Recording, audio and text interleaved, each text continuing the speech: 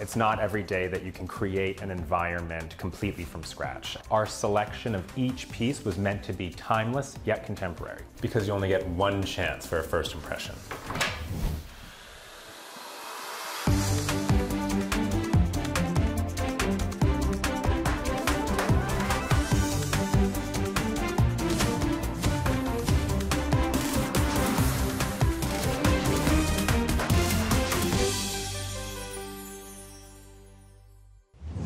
I'm Sara Gore and welcome to Open House NYC. As always, we've got a show filled with fabulous homes. So of course, I had to bring it to you from a suitably fabulous location, such as this brand new penthouse right here in the Flatiron District. Decked out with Italian porcelain floors, high ceilings, gas fireplace, and natural light everywhere you look. The sleek eating kitchen is, as you'd expect, amazing. And though I haven't had the chance to cook here, I can just imagine getting down with a Sunday sauce because this place is begging for a delicious mess. At 3,900 square feet of stylish living, this bespoke 3-bedroom, 3.5 bath beauty looks dreamy any time of day. And speaking of dreamy, you are gonna love our first apartment, a beautifully designed home located within the Astor, an elegant historical building on the Upper West Side. We're with Andrew Bowen, principal of Ash Staging, who enhanced the layout with his design to bring style, comfort, and just the right amount of drama into every space. See for yourself.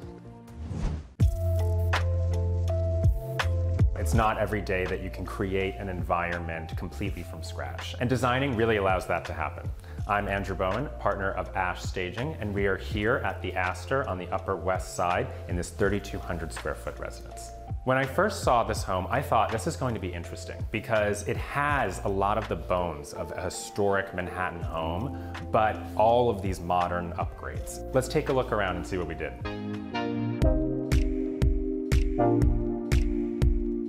When staging a home as expansive as this, it's vital to show people its full potential. We did that by showing this as a flexible den.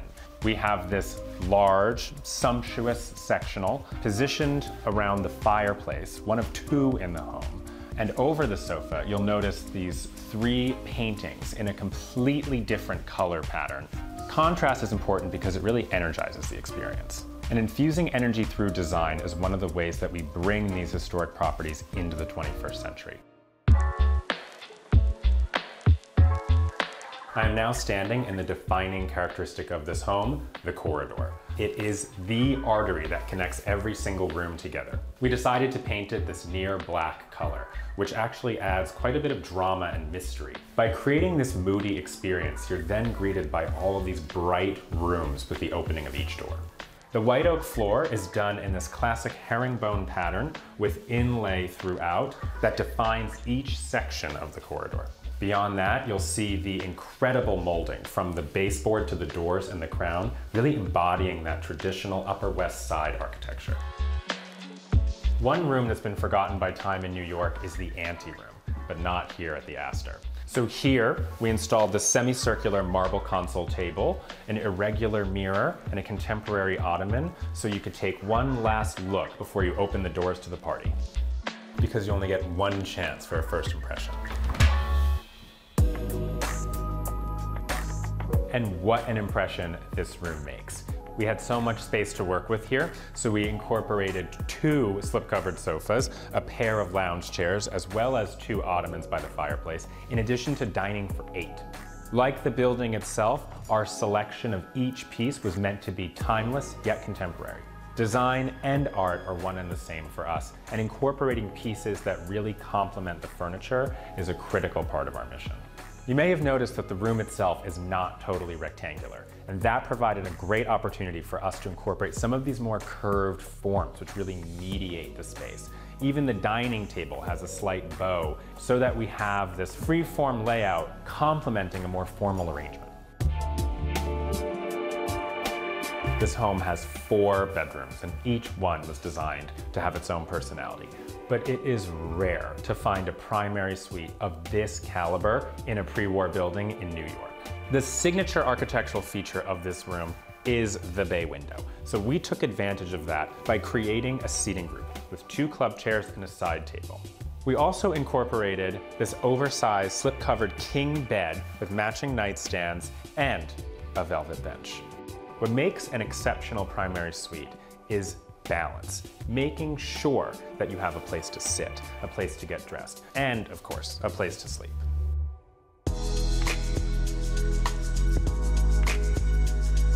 Staging's not about stripping personality, it's about adding it. Our mission was to create an oasis of modern luxury, and I think we did just that. Thanks for coming, hope to see you next time. Coming up, we are in Los Angeles at this stylish home just above the Sunset Strip.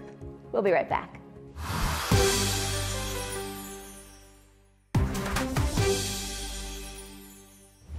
Welcome back, everyone. Now we're in Los Angeles at this amenity-filled home just above the Sunset Strip. We're with designer and stager Meredith Baer to see how she complemented the architectural flair and seamless indoor-outdoor living with interiors that seem to say, "Welcome home." Take a look.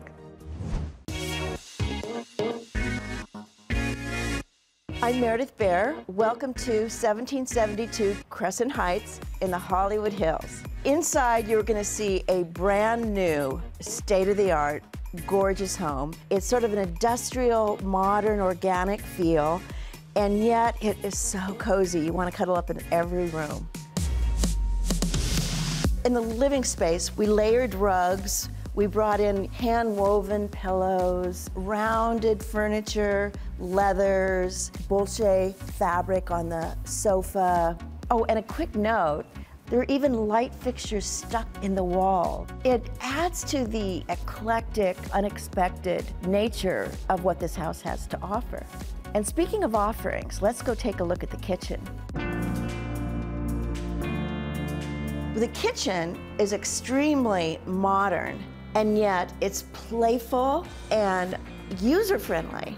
Here's the breakfast room, and now it's smaller because I want more open space. In terms of looks, this material is just breathtaking. I've never seen anything quite like it before. The developer, he repeated the material, so it's very complementary and it feels of a piece. And the lighting fixtures he has, so unique. I mean, this one's just so playful.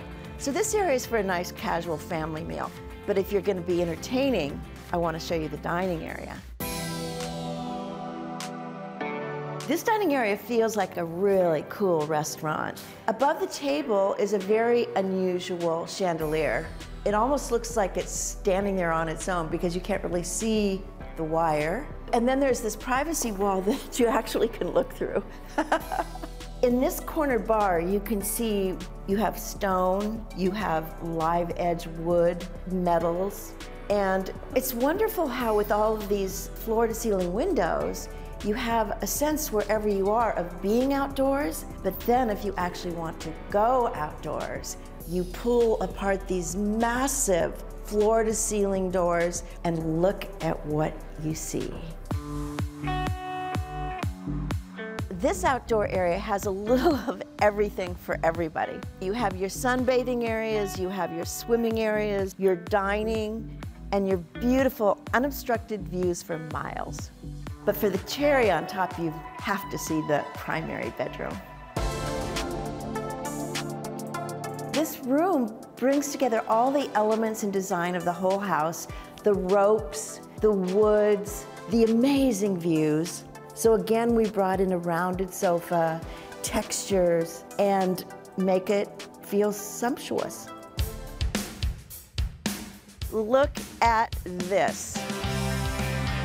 No tour would be complete without your rooftop patio. More seating area for your guests with a wet bar, a fire pit, and let's not forget these amazing views.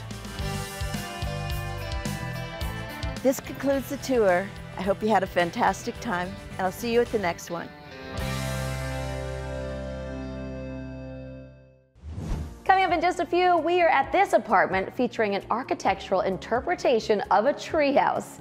Yes, a treehouse. Growing up in Oregon, nature was a huge inspiration for me to become an architect. And I also feel that there's so much nature missing in our modern life. Stay tuned.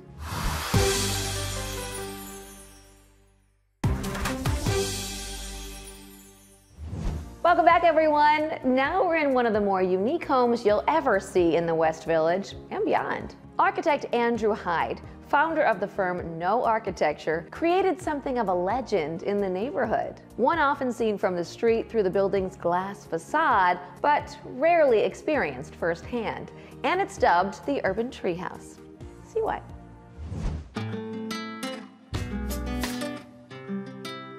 Growing up in Oregon, nature was a huge inspiration for me to become an architect. And I also feel that there's so much nature missing in our modern life. I'm Andrew Hyde. I'm the founding principal of No Architecture based in New York City. Welcome to the Urban Treehouse here in the West Village. Come on in and I'll show you around. As soon as you walk in, you realize that this is not the modernist white box that the rest of this building looks like. This is a very different palette of materials. It's very organic, it's very warm, it's very muted, it's very natural. Originally, there were 2 apartments here with separate entrances, separate corridors, and what we did was to open up everything here. This living space, and it also can be closed off with this secret 15-foot sliding door. Another really important feature of this apartment is every wall doubles as storage, mechanical space, secret doors. Off of the main entry space is this pantry area where we continue the use of natural materials like the exposed concrete, the stone, the wood, and a sense of compression before we enter into the main double height living space. This is the release. This is the wow factor. This is why we call it the Urban Treehouse. In every direction you see windows, and your eye goes out to the natural landscape and the river and the horizon beyond. Because of this dramatic scale, from the outside, these tree houses look like a public work of art.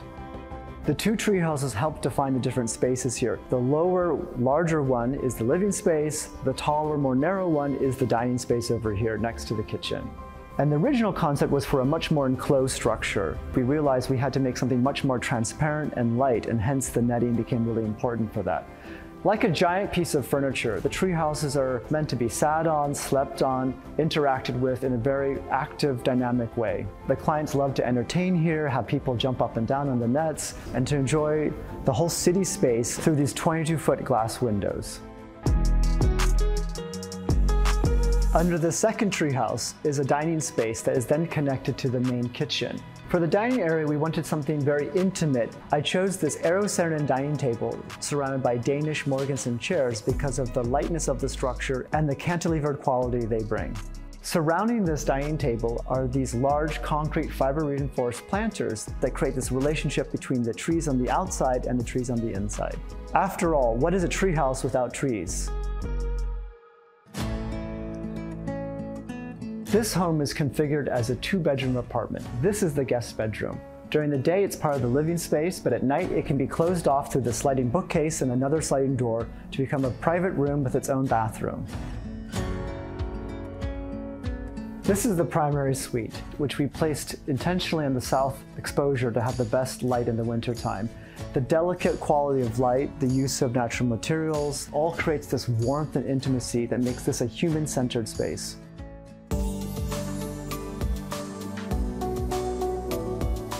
The Urban Treehouse for me is a really important project because it represents the spiritual harmony between architecture and nature. I hope you enjoy taking a look at this dream project of mine. Thanks so much for coming. We're going to take a quick break, but when we come back, this artfully designed Upper West Side home.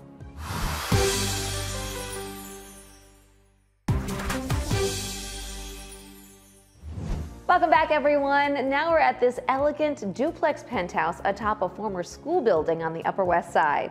Check out the many design delights inside and out that this home has to offer, and enjoy.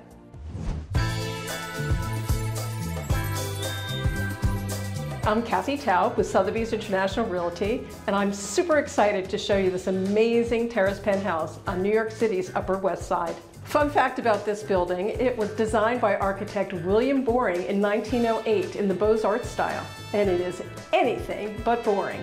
There is so much to show you in this apartment, so let's get started.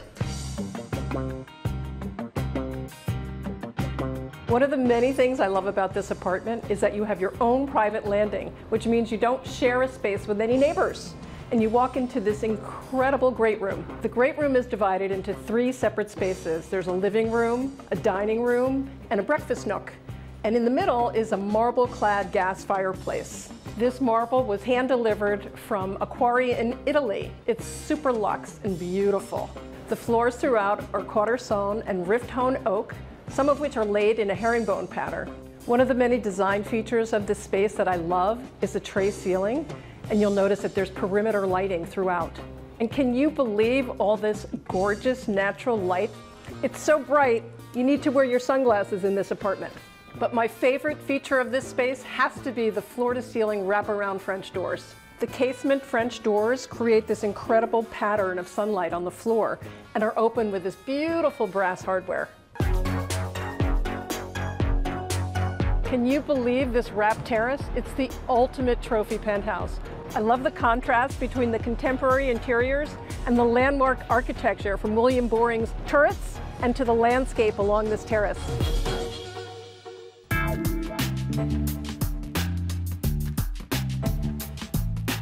So this level features 3 guest bedrooms, a lounge area, and of course, the primary suite. This warm and inviting primary suite is the perfect place to relax and unwind. The 4 clerestory arched windows are so distinctive and remind me of the noble architecture of this building. The primary suite features the ultimate spa-like bathroom. There's luxurious Calacatta marble throughout, deep soaking tub, double sinks, and steam shower with a peekaboo window. And just when you thought you've seen it all, I have one more surprise for you. And what better way to end this tour on yet another private rooftop terrace. There's over 2,800 square feet of private roof terrace, multiple seating areas, and views of the Hudson River and beyond.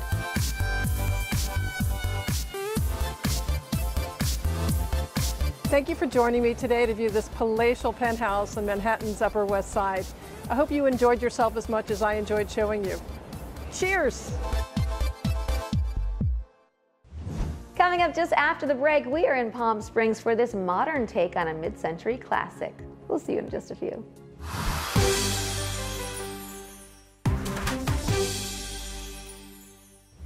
Welcome back, everyone. Now we're in Palm Springs with designer Bradley Bayou. We see how he completely remade this home into ideal desert living. Take a look.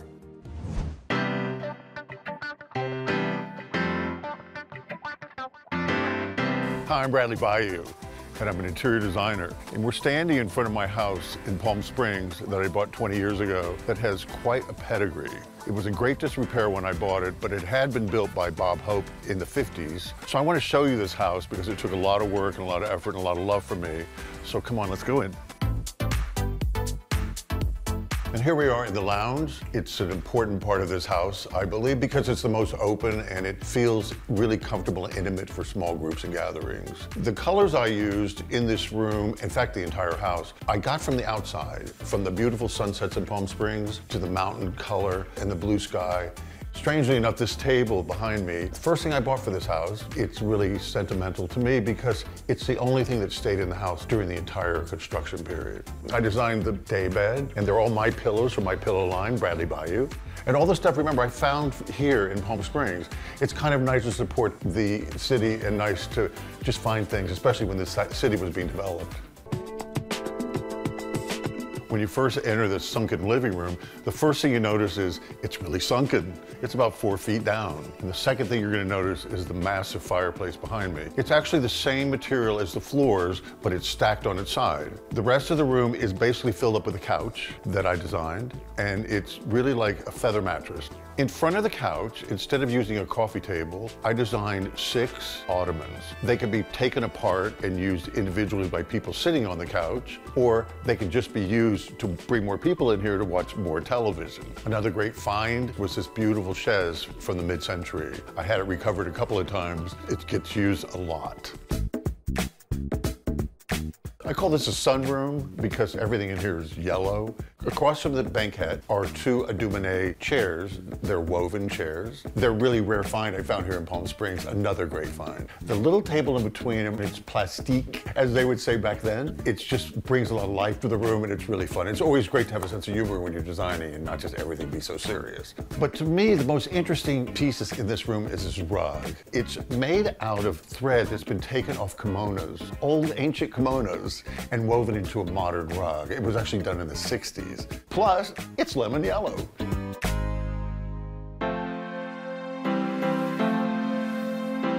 So this is what it's all about. It's about Palm Springs, sun, mountains, sunsets, and this is where I stay to view it all. The pool is really a unique pool. I kept the main pool, I ripped it up from the bottom, resurfaced it, put a bench in, and made it a real lounge area. This is actually where I come to design all my collections, or if I'm working on a house, because you feel insulated, but you're outside with the nature. And it's the most inspirational place in the world.